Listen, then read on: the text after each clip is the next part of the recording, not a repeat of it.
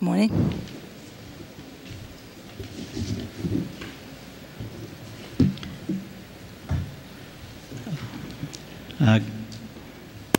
Good morning and welcome. Thank you for inviting me and giving me the opportunity to speak at this Congress. I'd like to just start by stating that I'm a specialist in physical medicine and rehabilitation and have been involved in the treatment and management of patients with chronic musculoskeletal and neuropathic pain for approximately 25 to 30 years. Most of the patients that I see have been referred to me by general practitioners, rheumatologists, and orthopedic surgeons. The typical scenario is that the patient that I see has had chronic pain for it can be from months to a number of years. This individual has been treated sometimes with or without surgery, and has also been treated with numerous medications, and has also been through various types of muscular rehabilitation strategies. None of these strategies have worked, and the major problem is that the patient has a very intense, severe, persistent pain and cannot tolerate any type of activity. I have to say that in Canada, at least, this is a very significant problem and remains a major challenge in medicine. In my estimation, working in the field now for 25 to 30 years, it's still a problem that we as doctors do not adequately manage. About 12 years ago, I came into the knowledge of a new treatment called pulse signal therapy, which I'm going to introduce you to, which had the advantages of being non-invasive, without side effects, and there were already a number of double-blinded randomized trials that had been published in the literature that indicated that this treatment had the possibility of reducing pain in the chronic musculoskeletal neurogenic patient.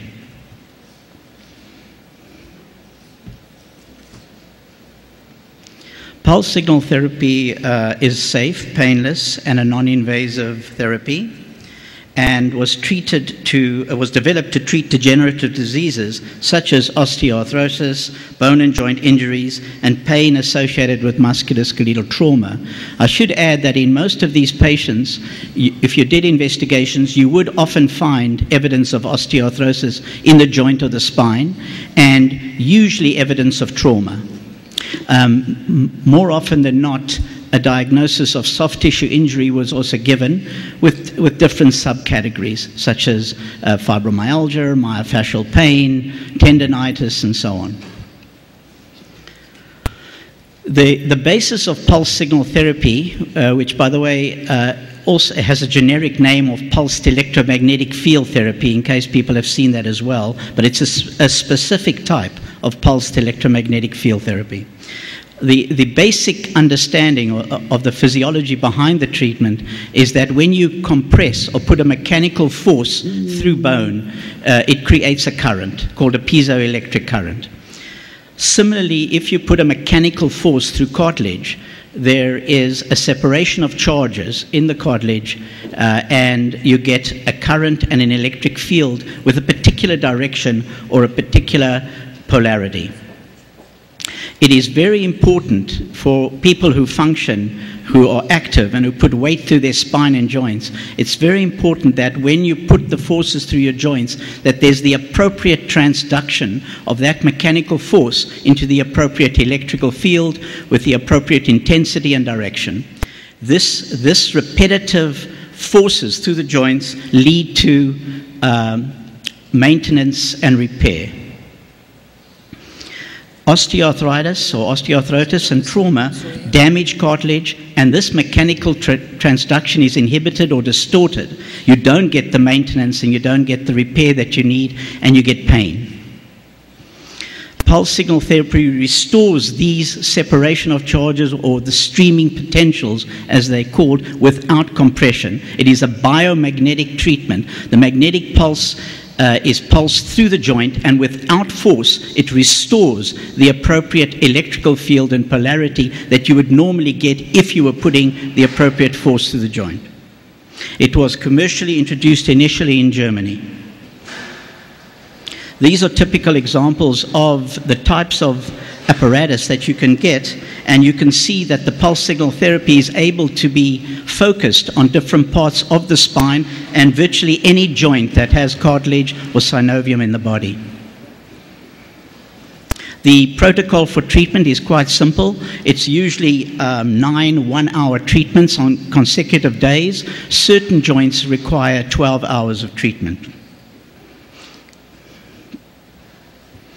The mechanism of pain reduction, at least in the short term, is hypothesized to be electrical induction, which attenuates pain in the C fibers. There are a number of research papers that are now validating that this repetitive pulsation of the magnetic pulse, which is then converted to an electrical pulse, is what gives the short-term analgesic effect. The long-term analgesic effect, which usually takes weeks and even months to occur, is the restoration of the appropriate streaming potentials and therefore the restoration of the appropriate cartilage in the joint over time. A couple of years ago, I did an open-label study in which I looked at about 400 patients that I had treated in my clinic, and I divided these patients between those that had, from what we could see, pain due to osteoarthrosis as much as primarily, and pain due to soft tissue injury primarily. As you can see, there's roughly about an equal percentage of patients that had osteoarthrosis as the primary diagnosis, and roughly the same number who had soft tissue injury.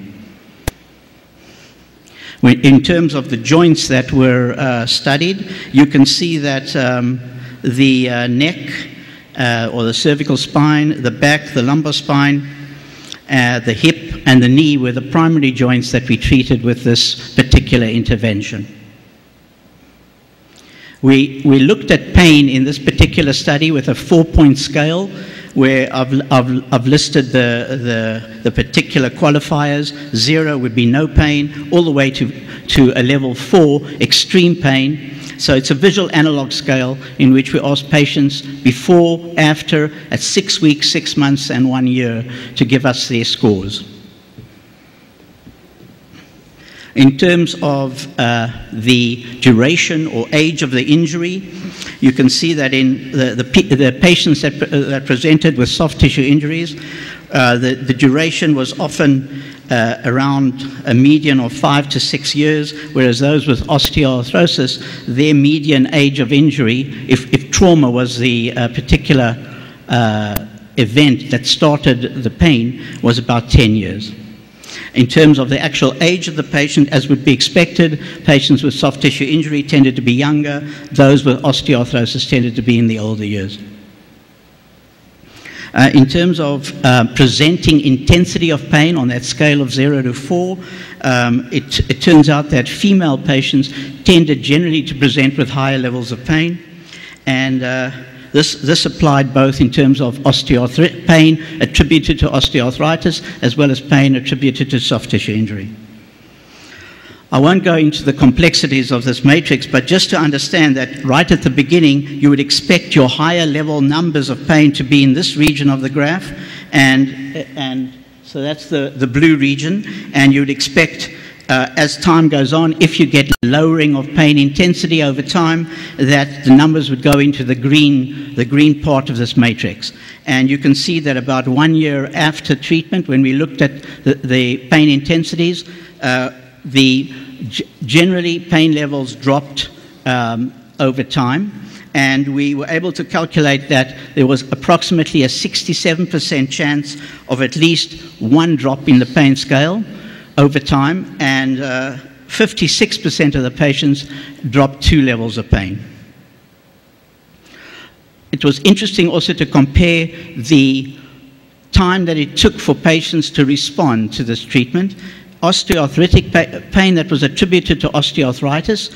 These patients seemed to respond to the magnetic induction faster than the patients with soft tissue injury, which was counterintuitive. I would have thought the opposite.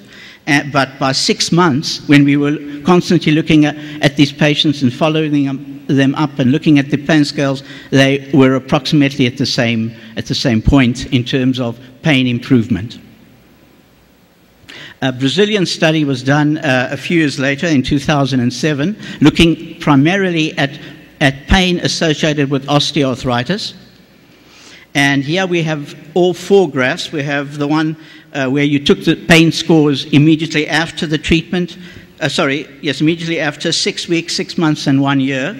And the first column, the column that's mostly on the left-hand side, shows that about over 40% were showing high levels of pain. And you can see that as you go across the graph from left to right, across the slide, you can see that the pain levels progressively drop. And what is interesting, if you have some criticism, for example, with respect to placebo, is this just a treatment that is giving a placebo effect? What is interesting is that over the year, the pain levels continue to drop progressively, which would be not the type of pattern you would see with placebo. With a placebo effect, you have an immediate effect of the placebo, and over time, the placebo effect dies out. Whereas with this particular treatment, there is progressive improvement over time. We decided that it was not enough to just look at evaluating the effects of pain. We didn't want to just look at how pain dropped. We were also interested in function. It turns out that, and I'm sure that's a common goal of all doctors, that we're not just interested in the elimination of a symptom. We're as much, or if not more, interested in returning the patient to full function or to as much function as possible. So therefore, it becomes incumbent upon us is that whatever intervention we're suggesting for the management of a patient, you need to also evaluate function as much as you evaluate symptom reduction. So we decided that we would use the same scale, 0 to 4, for function as we use for pain intensity. Functional parameters that we looked at were duration of sleep, distance of walking, duration of sitting, duration of standing, mood and mood change. We also took for each patient, we took the total amount of pain reduction. If they dropped one slot in the pain scale, that would be 25%. So we converted everything into percentages, and we looked at the ratio of pain improvement to function improvement in our patients. We looked at the last approximately 60 patients that we treated, and we found an interesting thing. First of all, if you look at the most left-hand column, the left-hand column on this slide, there we have pain. The ratio of pain over function is greater than 1. This indicates that in this particular column, 22% of the patients had more improvement in pain than they had in function. In the second column, where you have the ratio of P over F is 1, it indicates that 12% of the patients had equal improvement in pain and function. And if you look at all the columns, it's obvious that pain and function are not one-to-one. There's not a linear correlation between reduction in pain and improvement in function. And in the third column, which is in the middle, you can see that about 14% of the patients had more improvement in function than they had in pain. And in fact, the most right-hand columns, the two most right-hand columns, show you that if pain is reduced but function doesn't, you have a substantial number of patients that they have an improvement in pain but no improvement in function. And what we can only infer from that is that these are patients where we've reduced the pain, but they need now rehabilitation in order to improve their function. They are probably weak. And that's in fact corroborated in our practice, where we now can take patients that formerly could not do any type of muscular rehabilitation because of pain. When we've taken the pain away, we are able to reintroduce them into physiotherapy, and we're able to get them back to functioning states. The final column on the right-hand side shows where pain doesn't change at all, but their function improves. And the inference from that is that the patient himself or herself, because it's a sensory subjective experience, is not able to clearly notice a change in the pain, but yet there's an improvement in terms of sleep, stand, walk, and etc. Here are, just in the last few minutes, typical cases that I've seen in my practice, just to give you an idea of the sorts of patients that we look at. The first patient is 76 years old. She had a traumatic soft tissue injury to the right sacroiliac joint and muscles. This was a lady that fell down on a metal surface. All investigations were clean. They didn't show evidence of osteoarthritis. They didn't show evidence of fracture. There was no surgical indication for treatment. She was totally non-responsive to medication, including neuropathic medications, and was totally and completely disabled for 6 months by pain. Any attempt to put her into muscular rehabilitation increased the pain exponentially, and she was non-compliant. As I said, she noticed increased pain with activity or weight bearing. And 6 months after we'd applied the magnetic induction treatment or the pulse signal therapy, you can see that the pain intensity, pain frequency, the neurological symptoms that were associated were eliminated 100%, while her functional parameters also improved dramatically. And I can tell you that this has persisted with time. There's no change. The improvement that occurred has not changed. It remains improved. In the second case, 25-year-old female with an injury to the right knee joint, as described, she had over 4 years of chronic pain, totally non-responsive to any type of muscular treatment. Surgery was not indicated, and she was on a variety of medications that were giving her side effects, but were not eliminating pain. At most, we find that heat, rest, are probably the two best treatments and give only a transient relief in many of these patients. 6 months after doing the pulse signal therapy or the pulsed electromagnetic field therapy, the pain intensity decreased, 75%, pain frequency decreased 75%, swelling went down, and there was major improvements in function. This patient is 50 years old, and here you see evidence of osteoarthritic changes in the spine. We've seen many patients with spinal stenosis. On many occasions, when we refer these patients to orthopedic surgeons, there is a non-indication for surgery, often because of multi-level changes or risk factors associated with surgery. She had over nearly 2 years of pain, again, non-responsive to medication or physical-type therapies, and major limitations in range and function, and there was, again, a positive result. In this particular case, RP is a 52-year-old male with a mechanical injury to the pelvis. When we say out of alignment, it's often a muscular reason. There's a spasm of the muscle that pulls the spine or the pelvis out of alignment. The pain often refers to different regions of the back. 15-month history of pain, no response to physical measures, non-indication for surgery, and medication is of little effect. 6 months, no change on the pain scales, but major improvement in function. In this particular patient, 64-year-old female, soft tissue injury to the neck and shoulders, but also evidence of a disc herniation in the neck, but no radiculopathy. Nearly 3 years of pain. Pain triggered primarily by sudden forces to the neck or sudden movements of the neck, unable to attain full range. Various treatments are only temporarily effective. Pulse signal therapy provides a permanent improvement in her pain and major permanent improvement in function. 36-year-old female, injury to the lumbar spine. As you can see, major changes of osteoarthritis, similar improvements in pain and function.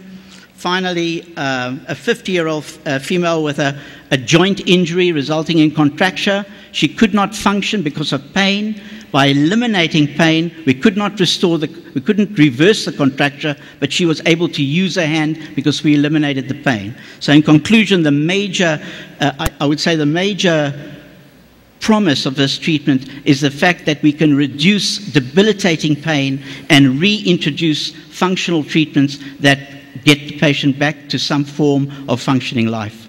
Thank you.